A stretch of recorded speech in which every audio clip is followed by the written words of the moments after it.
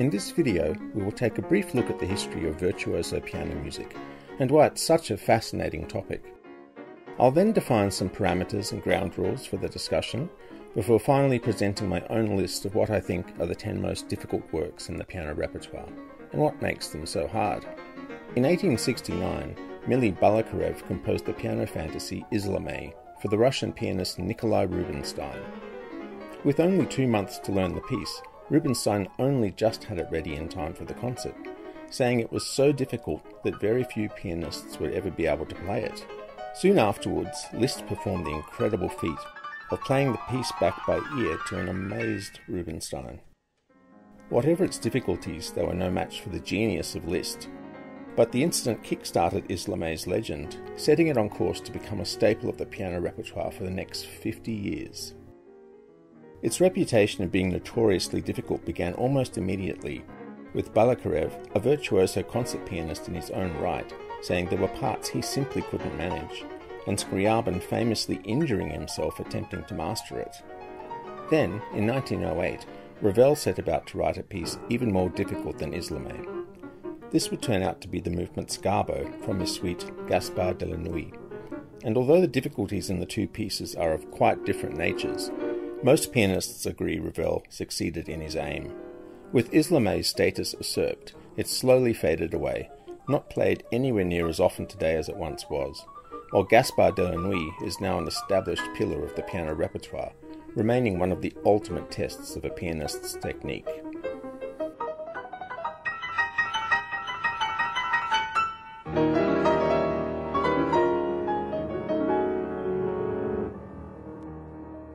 In 1921, Igor Stravinsky wanted to entice Arthur Rubinstein to play his music, so he transcribed 3 movements from his ballet Petrouchka for piano. Stravinsky thought that making a technically challenging arrangement would appeal more to Rubinstein, but he was a bit too successful in this regard, as Rubinstein never actually played it. However, it did catch the attention of other pianists, notably Vladimir Horowitz, who played the first movement, and Alexis Weissenberg, who was featured playing it in a spectacular video recorded in the 1960s.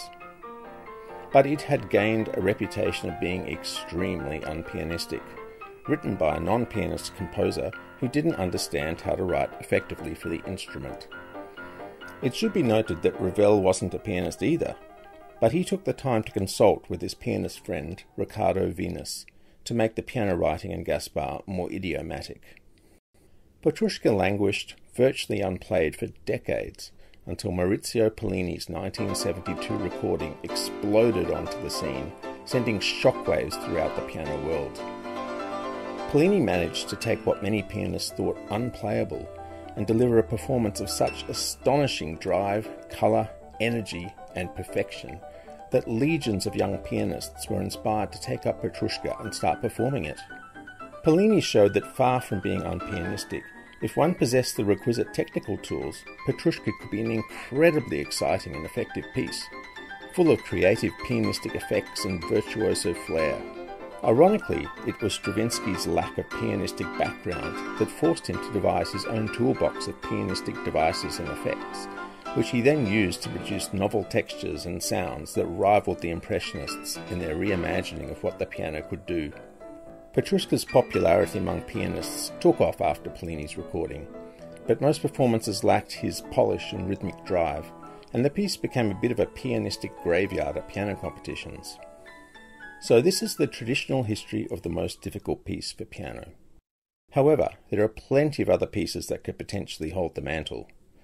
Some people say that Boulez's second sonata claimed the top spot from Petrouchka after another Pollini recording came out in 1976 of this sonata, although that work is only performed by a few pianists regularly, so I'm not sure it should be in contention. More about this later.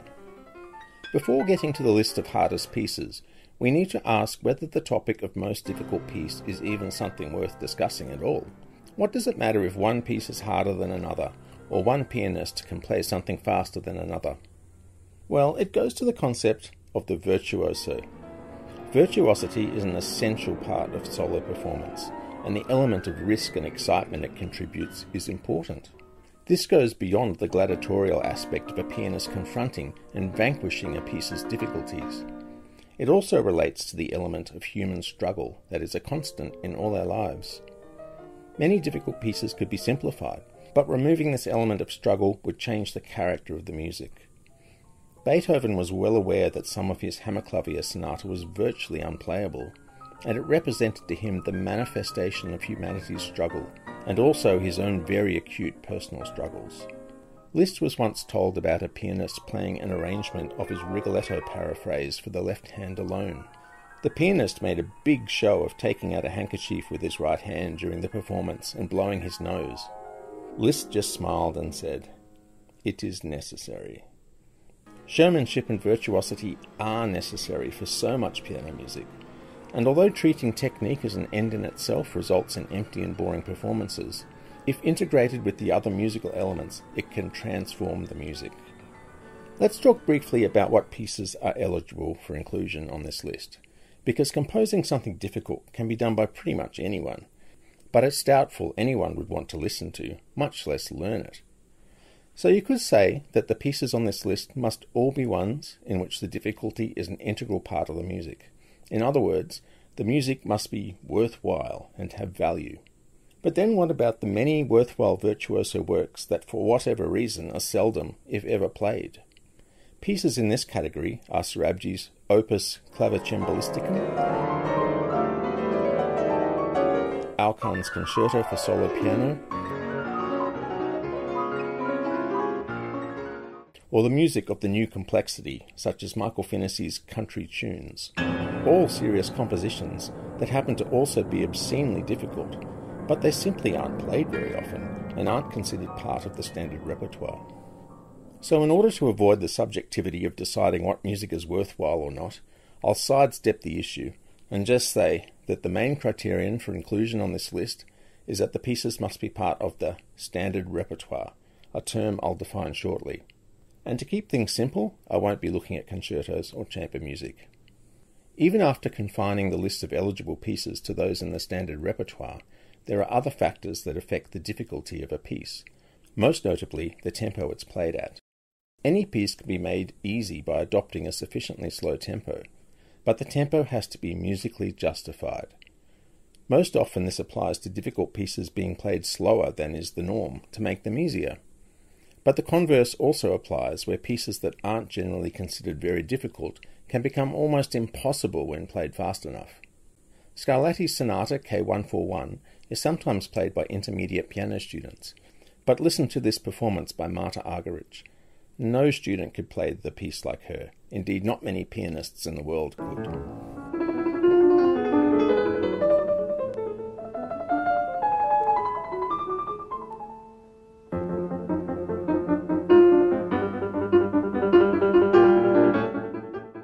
And then there are the pieces that are mostly not very difficult, but contain a passage or two that are near impossible. Should these qualify? An example of this is the B-flat Prelude by Rachmaninoff. The piece is difficult to be sure, but not in the league of Scarbo or Islamé. But towards the end, there is a sequence of chords that are meant to be played at the same speed as the rest of the piece. But to do so is almost impossible. I know of no performance, recorded or live, that doesn't either slow this part down substantially, leave out piles of notes, or is full of mistakes. Have a listen to Pletnev, one of the world's supreme technicians, coming undone in this part.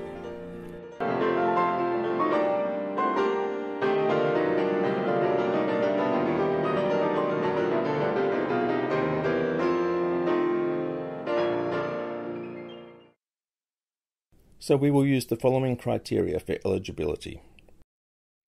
1. The piece must be in the standard repertoire. To quantify this, we will say the piece must have been programmed by at least 5 recording artists, that is, signed to one of the big labels. 2. The majority of the piece must be difficult, not just an isolated passage. 3. Difficulty is measured at the most common tempo, so a piece's difficulty will be gauged by how hard it is to play at its generally accepted tempo. And finally, the piece or movement is 15 minutes or less. This is to exclude works that are more feats of stamina than dexterity. So let's begin. Starting off at number 10, we have Rachmaninoff's Etude Opus 33 number 6. There are quite a few of the etudes that could make this list, as well as some preludes such as the E-flat minor double note prelude, opus 23 number 9. But this etude is generally considered the hardest due to its unrelenting presto tempo and continual piling up of difficulties throughout its short duration. It requires not just exceptional finger dexterity and strength, but also fast jumps and position changes without interrupting the flow of the music.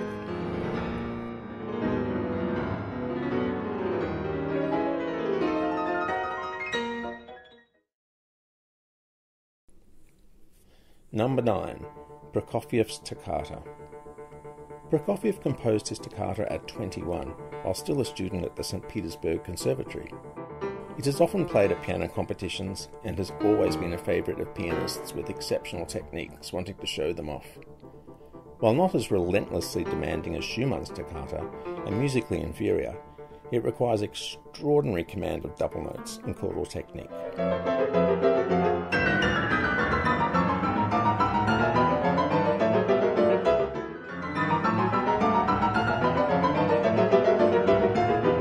Marta Argerich's recording is incredible and was much admired by Vladimir Horowitz, who himself played this when he was younger.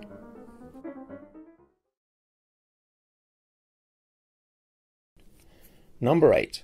Sgarbo from Gaspard de la Nuit by Ravel. No list of most difficult pieces would be complete without Sgarbo. It's a work that receives a lot of bad performances, as it's possible to hide a multitude of sins with the pedal, and in a way, it's a lot more forgiving than other pieces on this list. But make no mistake, Sgarbo is hard, especially if you maintain a consistent tempo throughout.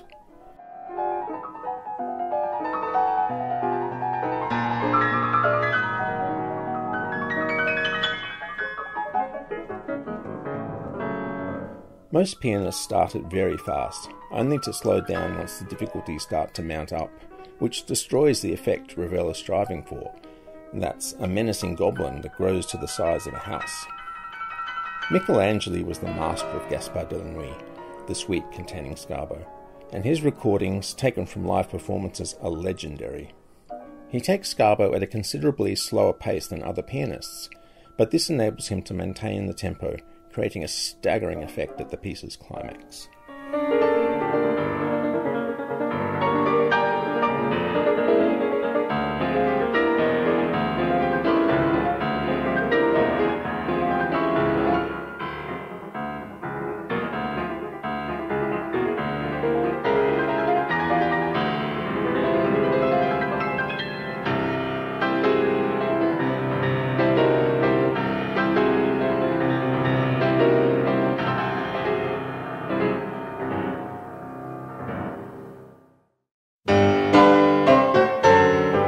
Number 7. Schumann's Toccata. Schumann's toccata is not performed as often today as it once was, but still remains one of his finest early works. Pianists tend to avoid it mostly due to its difficulty, which makes it an automatic inclusion on this list. It probably holds the record for sheer number of notes per second, as the writing is very dense, often with double notes in both hands, rare even in etudes.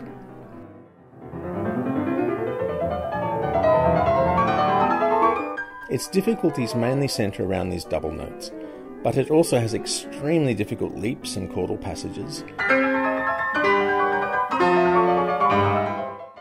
and it requires a very large hand to play comfortably. Legend has it that Schumann damaged his hand practicing his toccata, but in reality it was through using a contraption of his own making to strengthen his fingers that the irreversible injury occurred.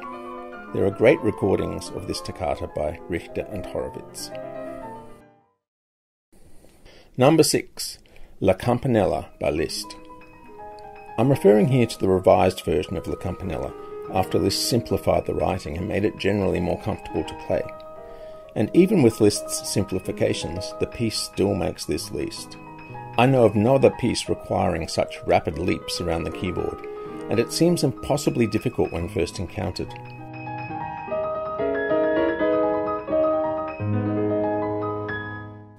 Counterintuitively, the key to playing it is to play with abandon and complete freedom instead of carefully trying to land each jump.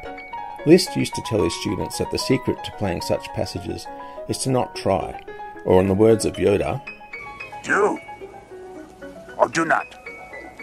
There is no try. It's also incredibly effective writing, and no mere stunt. Atmospheric and scintillating, full of imaginative pianistic effects. The epitome of virtuoso piano music.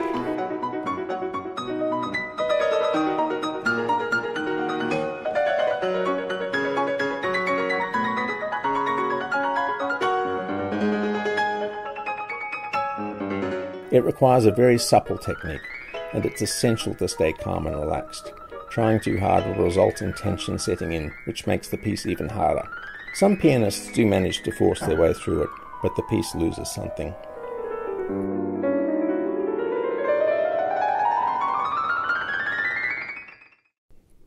Number 5. Hammerklavier Sonata, Last Movement by Beethoven. The Hammerklavier is the Mount Everest of the piano literature, and the fugue is one of the most unrelenting pieces of piano writing ever penned. Its near atonality makes it very difficult to memorize, as well as being just barely possible for human hands to play. Beethoven added metronome marks for the sonata, and very few pianists can play the sonata at the specified speed. There's much debate over whether Beethoven's speed should be taken as gospel, not because he didn't write them in, but because at the time he wrote it he was imagining all his music in his head, and he probably wasn't aware of exactly what he was asking of the performer. Had he actually tried playing it himself, the argument goes, he might not have chosen such extreme tempos.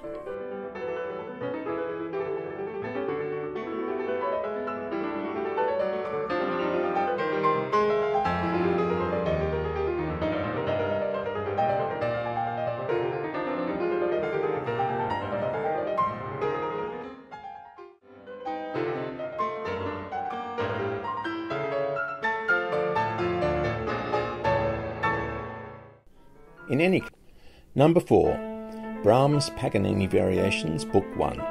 Clocking in at just under 15 minutes, Brahms' Paganini Variations are also a work most pianists shy away from, despite its undoubted compositional quality. The variations make extreme demands across a variety of technical areas. Sixths, thirds, octaves, octave glissandos,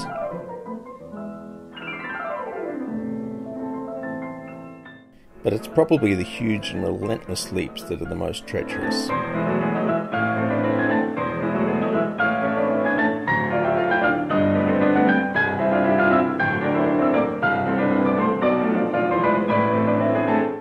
Michelangelo made a recording that has never been matched, and the bootleg live recordings that exist are also extraordinary, the playing full of demonic fire coupled with supreme control and clarity. Number 3. Chopin Etude Opus 10, Number 1. Every pianist remembers the moment they first encounter Chopin's great C major etude that begins his monumental Opus 10.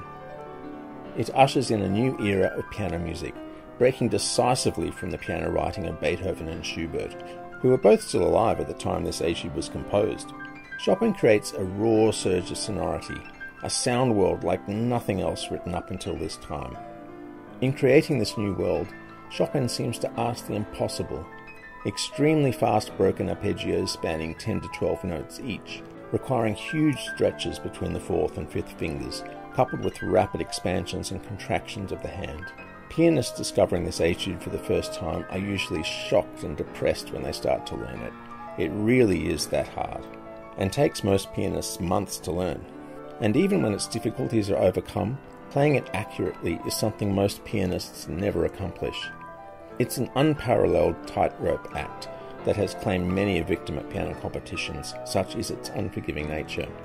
And to make things worse, its transparent texture leaves the pianist simply nowhere to hide. Every smudge or slight inaccuracy highlighted for the audience. But every pianist must master this and the other etudes of Chopin.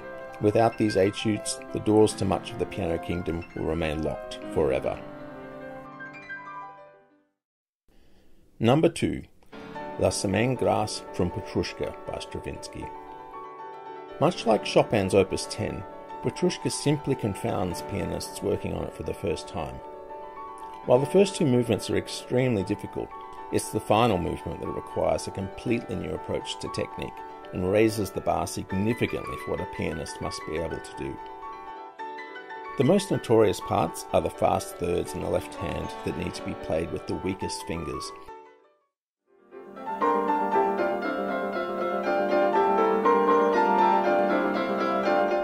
And the relentless, massive leaps towards the end that are near impossible to play accurately.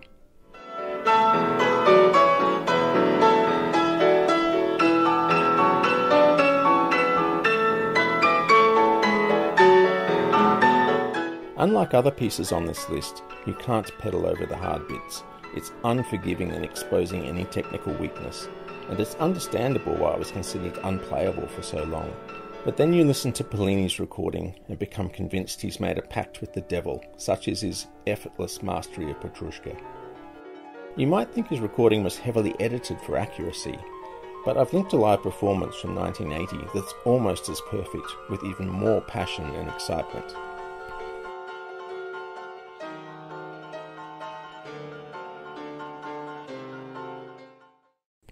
Number 1. Feu Follet by Liszt.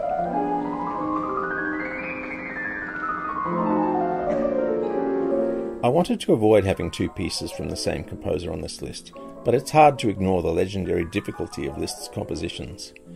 Liszt's etudes are of an entirely different nature to Chopin's. Where Chopin's have a crystalline texture in which the difficulties are often not readily apparent, Liszt's etudes are in your face.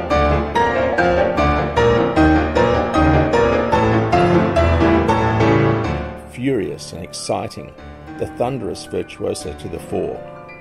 While a few of Liszt's transcendental etudes could potentially make it onto this list, Feu Follet is by far the most treacherous. Not because of any extroverted extremes, but almost the opposite. Liszt asks the pianist to play continuous double notes, awkwardly spaced for anything but a huge hand, and to play them extremely fast and lightly.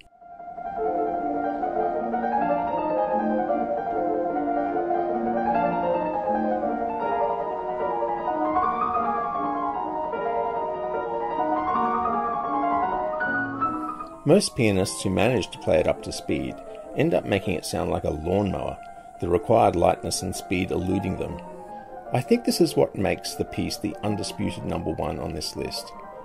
All the others can eventually be mastered with enough practice, but with Feu Follet, the task seems hopeless to almost everyone.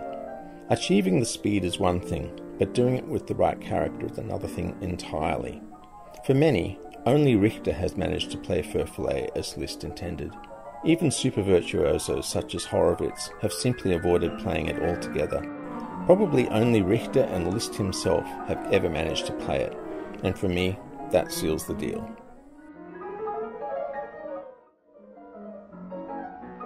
So there you have it, the 10 hardest pieces of piano music ever written. Quantifying difficulty is tricky, and there is obviously a lot of subjectivity in the choices. Perhaps in the future it might be fun to come up with a formula that can be used to measure difficulty, giving weightings to notes per second, average distance between notes, density of chords, etc., and have a computer scan the entire piano repertoire. But then again, is there really any point? Most concert pianists are much more scared of playing Mozart than Scarbo anyway.